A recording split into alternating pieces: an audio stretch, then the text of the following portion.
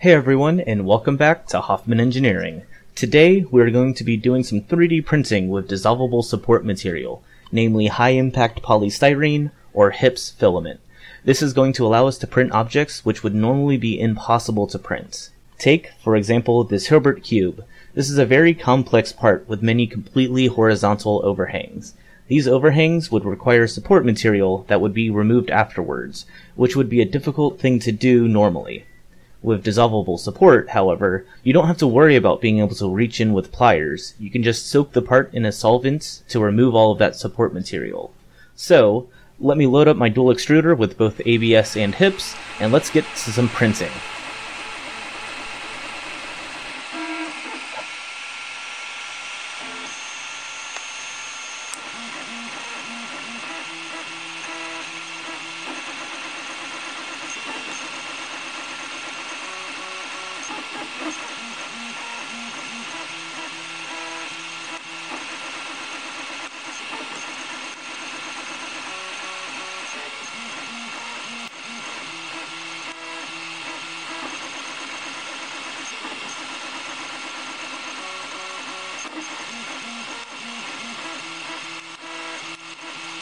So here's the finished print. You can see that it turned out pretty well for absolutely no calibration with the HIPS filaments. So I'm going to try to peel it off the print bed. It's been a few minutes, the print bed's cooled down, so I should just be able to lift it off. Oh, you can hear it cracking. Hopefully that's the good kind of cracking and not the bad kind. And there we go. So if we just take a few seconds to look at the path of the blue filament, the model that we're actually printing, you can see how much of a pain it would be without some kind of dissolvable support material. Trying to remove ABS supports from this would be almost impossible. So hopefully, if the HIPS actually works as I expect it to, this could be a very useful tool for later prints that I'm planning on doing. And if you haven't seen this extruder in use before, this is the Itty Bitty Flex dual extruder. You can click on the screen or in the link in the description below for my video on printing this and putting this on my printer if you're interested in that. So before we go and try to dissolve all of this support material, I want to see how much of it we can pull off. Because obviously, if we can pull it off, it's much better than waiting for it to dissolve. And that's less laminin use and, less time needed for that.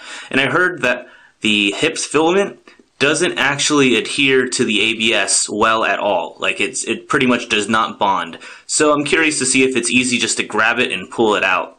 So let's give that a try first. Let's see if I just grab this. Yeah, you can see how it just pulls right off of the corner there. Although that's not really a good indication. So let's try to grab up here and see if we can pull it out. I can grab the bottom, and the bottom portion pulls off pretty easily. So let's try to grab up here. Oh yeah, you can see how it just kind of pulls away from the ABS right there. Yeah, so you can see how it just kind of pulls away.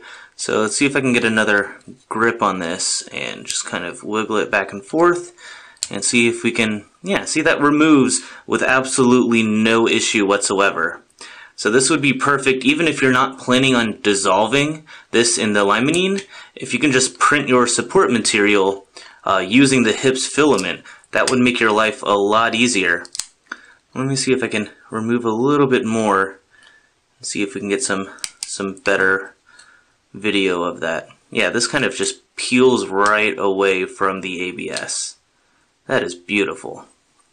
And we can see that all of the surfaces which use the support material, so underneath here and along the sides that was actually touching the supports, you can see that there's no longer the white kind of discoloring that you would see if you're using normal ABS and then peeled off the support from ABS. It tends to leave a discolorment as the stress propagates through the plastic, and that does not happen here with the HIPS, except for the portions like up in this top corner where I nicked it with the pliers trying to pull it out.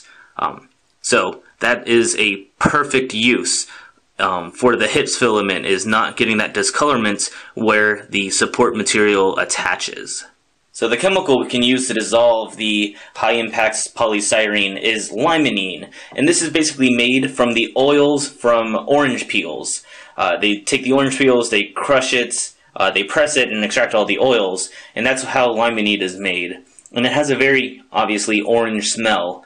And what you can need is you need some kind of container that the limonene won't dissolve in order to hold it. One common household plastic that you can use if you don't have a giant glass jar around is PET or PETE. They're the same thing.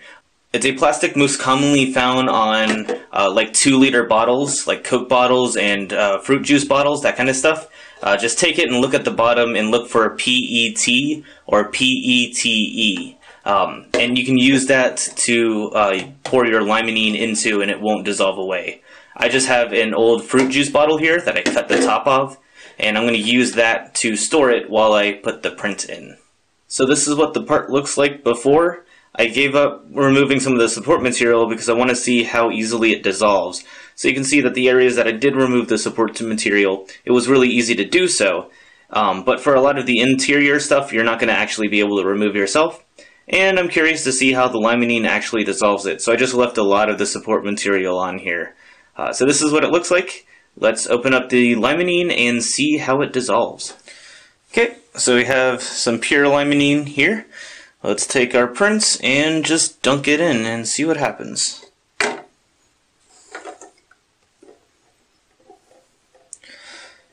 So, from what I've read on the internet, it really helps if this is a little heated. I don't have a heater on hand. And if there's constant motion in order to get fresh limonene to the support material. I don't exactly have that either, but I can sit here and I can shake it and see what happens after a few minutes. So an hour later, we can see that the limonene is pretty cloudy, so it's starting to dissolve something, and the HIPS filament is looking a little gooey. It's kind of hard to see through the camera, but you can tell that it is starting to dissolve. It looks a little more rounded, and you can't see all of the layers. So it's going to take some time to actually dissolve this away. So I'm going to leave this overnight, and we'll come back in the morning and see if it's all dissolved. So I left it sitting overnight, and it looks like all of the supports have dissolved away.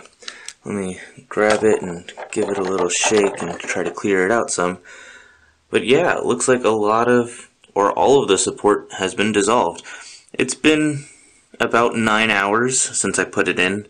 I'm not sure exactly how long it takes for all that to dissolve. I'm going to have to do some other time trials and test it out in the future. But let's get this out of the limonene bath and see what it looks like. And for storage, I just have another small liter bottle of PETE. I'm just going to pour this in. Hopefully, I'll get some glass mason jars or something like that for some better long-term storage. But this should work for the moment. And you can see just how cloudy the limonene got with all of the support material dissolved in it. It'll be good to see how many uses this can go through, how many times that we can reuse this limonene before it starts to leave defects on the material or anything like that. But that'll take, a lot more experiments to figure out. So here is the finished product after the limonene has been wiped off of it and it's been rinsed in a water bath. And you can see that there's no discoloration of the ABS itself. I was worried that maybe the limonene would eat away some of the pigments. Some people online have said that the limonene will give a gray or white coloring coating over the ABS. I did not experience that with this particular filament. And you can see that the print is just absolutely beautiful. If you look at some of this is the top portion, so this is the bottom of the print area. And so if we take a look at underneath, where the ABS was printed directly on the hip supports, it's absolutely beautiful. This kind of dissolvable support material is exactly what I was looking for some later projects that I'm planning on doing. So there we go. That is my first print using HIPS, High Impact Polystyrene, as a dissolvable support material. The plastic's really cheap. It cost about the same as the ABS plastic, and it print beautifully. I didn't have to do any kind of strange calibrations. I just put it through my machine using the same settings that I did with ABS. So it was really quick and simple to put up. The limonene dissolving worked beautifully. So I I'd give that a try. If you have a dual extruder and you've been wondering what kind of material you want to do with dissolvable supports, give HIPS a try. It's cheap, it's efficient. Let's see what kind of awesome you guys have done. So thank you guys for watching. If you have used dissolvable support material before, please leave a comment down below. I'd be curious to see what your experiences were of dissolvable support material, what material you used, anything like that. I would love to get a conversation going about this.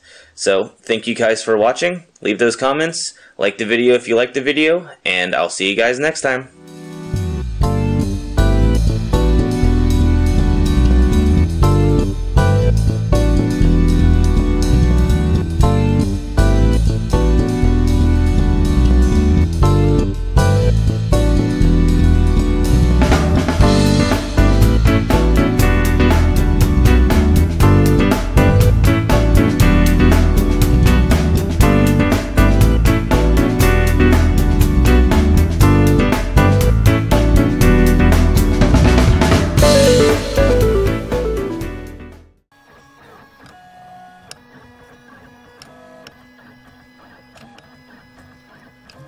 Thank you for watching Hoffman Engineering.